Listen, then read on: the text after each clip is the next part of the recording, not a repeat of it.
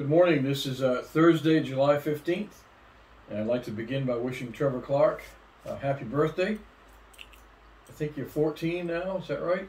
It seems like you was just a little guy the other day. I was taking you fishing. I think he was about 4 or 5. But happy birthday, Trev. I hope you have a great day, and you and your dad get to go out and do something. Today's devotion is My Life's Spiritual Honor and Duty. This is Romans 1:14. I am a debtor both to Greeks and to the barbarians. Paul was overwhelmed with the sense of his indebtedness to Jesus Christ, and he spent his life to express it. The greatest inspiration in Paul's life was his view of Jesus Christ as his spiritual creditor, meaning he took on his sins.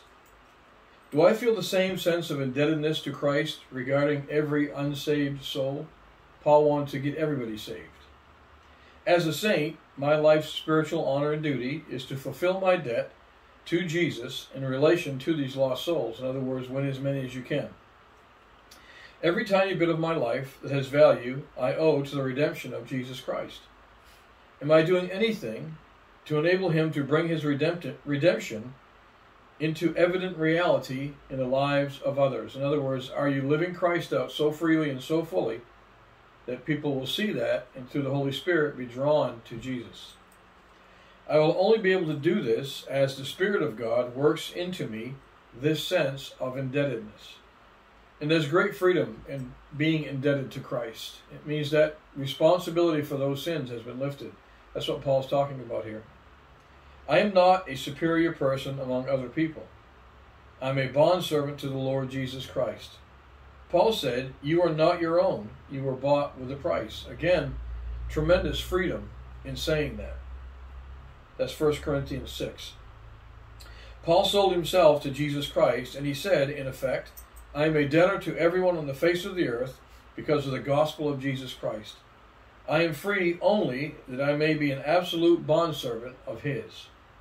That is the characteristic of a Christian's life once this level of spiritual honor and duty becomes real. In other words, we say that once we realize what we owe Jesus for redeeming us. So quit praying about yourself.